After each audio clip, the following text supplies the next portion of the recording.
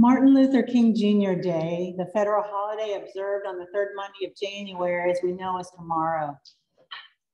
MLK Day honors the legacy of civil rights leader Martin Luther King Jr. This holiday is a time of reflection of history, a time of tribute to those who've overcome suffering and injustice, and praise for a powerful, sustaining God. The church is forever entwined in the history of a people who've stood with courage against segregation and pushed forward with faith. Today at Parkview, we celebrate an empowering history that defines African Americans not only as people of color, but as people of faith. Today, we'll hear the story of a 6-year-old girl named Ruby Bridges, who went to school and taught our nation about integration. She was just here a minute ago. Thank you, Jonathan. November 14th, 1960 was Ruby Bridges' first day at school at William Frantz Elementary in New Orleans. Ruby's parents were sharecroppers from Tylertown, Mississippi, who'd moved to Louisiana in the late 1950s in search of a better life. It had been 5 years since the US Supreme Court mandated the desegregation of schools. Now Washington was putting pressure on Louisiana and other states that hadn't yet complied with desegregation. In a veiled attempt to appear compliant, New Orleans city officials gave 150 Black kindergartners an entrance exam, which they had no chance of passing. But 6 of the 150 passed the test, and Ruby was one of them.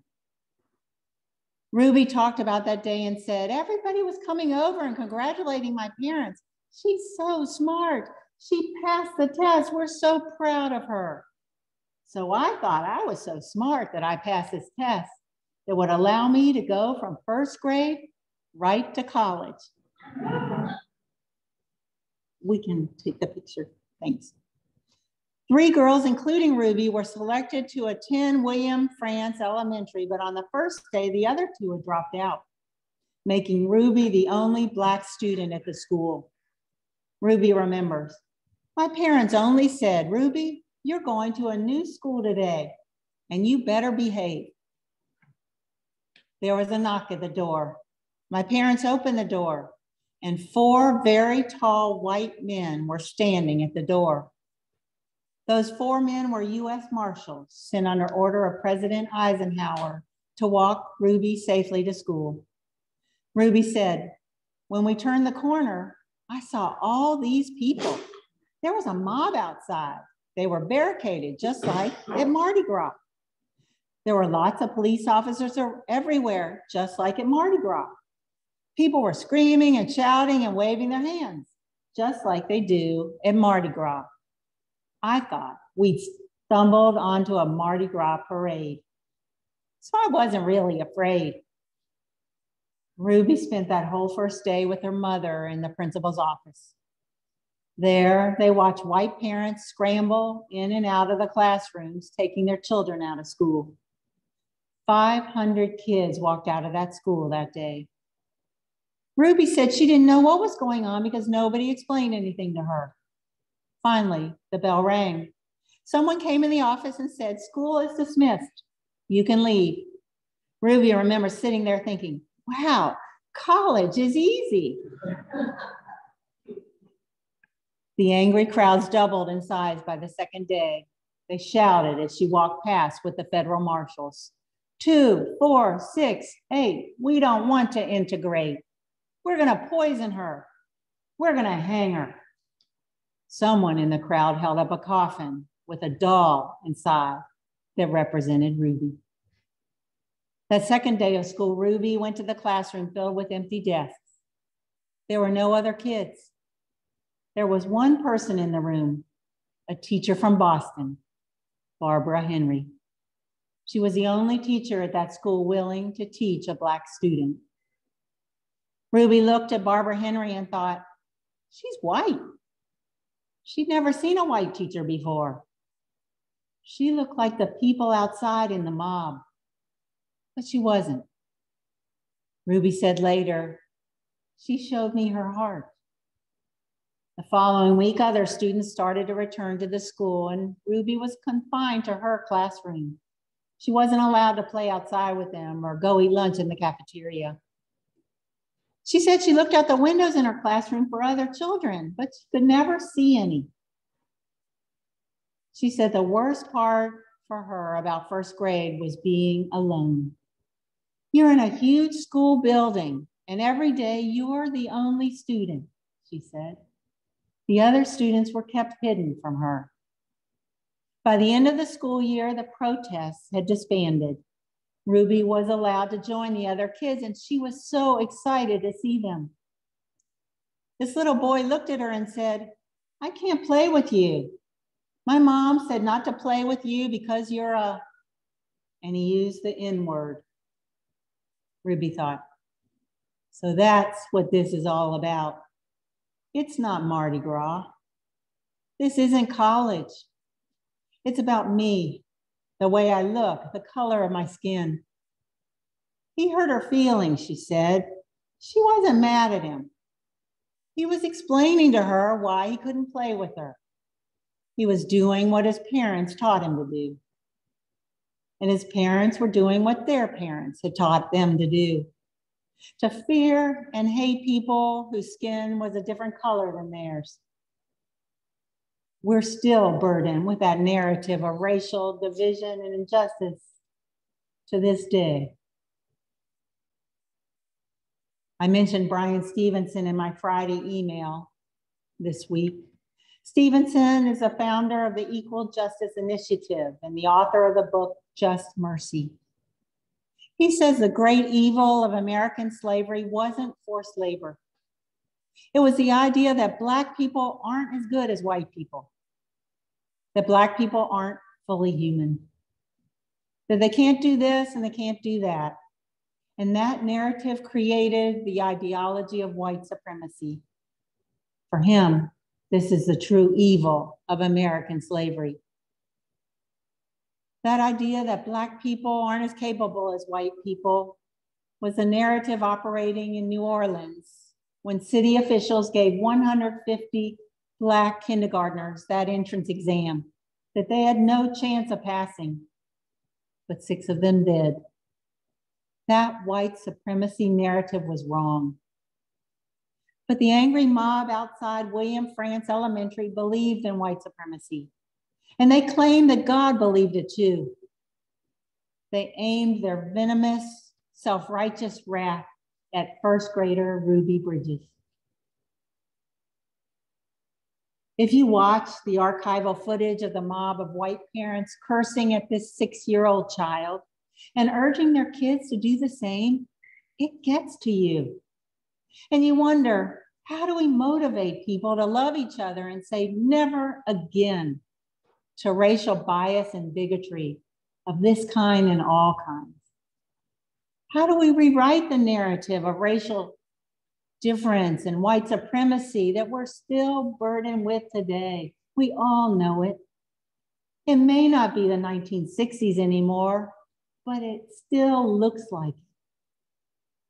Lately, too many of you sitting here or listening today know that firsthand. It feels like we've been leaping backwards into these hateful ideologies. I think there's a clue about what to do in this passage from Mark's gospel about Jesus blessing children. The people brought children to Jesus, hoping he might touch them. The disciples shooed them off, but Jesus was irate and let them know it. Don't push these children away. Don't ever get between them and me. These children are at the very center of life in the kingdom. Mark this. Unless you accept God's kingdom in the simplicity of a child, you'll never get in. Then, gathering the children up in his arms, he laid his hands of blessing upon them. When the parents brought their children to Jesus for a blessing, the disciples shooed them off. They harshed on him. Look, you can't be interrupting the Lord. Don't you know how busy he is? His schedule is jam-packed with teaching and healing. You've got some nerve shoving your kid in his face. They were outraged. Those pushy parents were dumping their runny-nosed kids into Jesus' arms. But the parents had seen Jesus' tenderness toward children. In Matthew 18, Jesus hoisted a youngster onto his lap and used the little one to explain spiritual truth to the crowd. People saw the gentle way Jesus treated children when he hugged them. He welcomed all children and blessed them. The racist crowd cursed 6-year-old Ruby, and they threatened to kill her. How did we get here from there? How do we get to a better place in our country? A place of unity and respect for all nationalities and races. A place where everyone's rights are protected and upheld. Ruby Bridges knew firsthand the need to address the past in order to change the future.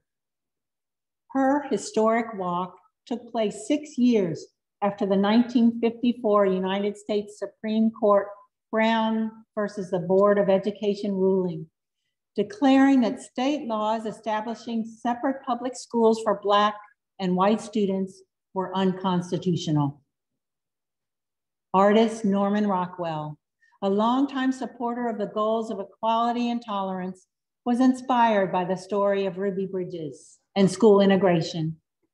In 1963, Rockwell confronted the issue of prejudice head-on with one of his most powerful paintings, The Problem We All Live With. Ruby said, I was about 18 or 19 years old the first time I actually saw the painting. She now serves on the board of Norman Rockwell Museum. It confirmed what I've been thinking all along, that this was very important and it should be talked about. Ruby said Rockwell's painting put her on a quest to tell her story and work with children. So she returned to William Frantz Elementary in 1993 when she enrolled her 4 nieces there. And she witnessed the same racism she'd seen as a little girl. To build bridges between the races, she volunteered as a parent liaison and established an after-school multicultural art club. She established the Ruby Bridges Foundation and started to share her story with students all over America. In 1996, Ruby was reunited with her teacher, Barbara Henry, who, after that 1 year of teaching in Louisiana, moved back up north and became an activist for civil rights. Ruby and her former teacher traveled together and shared their story.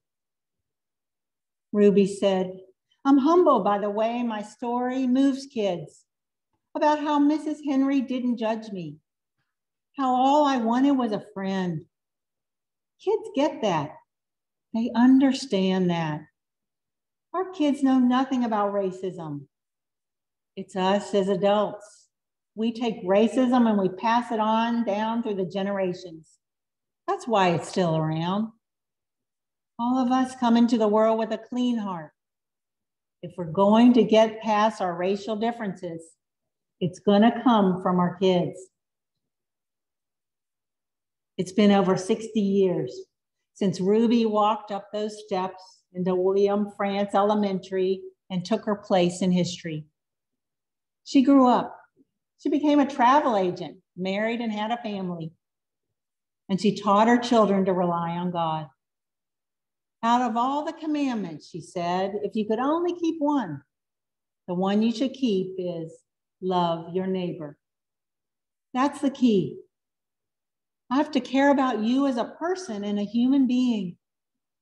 I really believe the longer I live, that it really has everything to do with love. Shall we pray? Loving God of the blessed, God of the oppressed, God of the intelligent and the ignorant, God of the pushed around yet resilient, God of those who embody your spirit wholly and unapologetically in whatever color skin they're in. Help us celebrate others as part of the whole that makes up this wondrous world you have made. Help us be true to you, our God who loves us, and true to whatever culture that shapes our unique experience. Help us to love you with all that's in us, and help us to love our neighbor. Amen.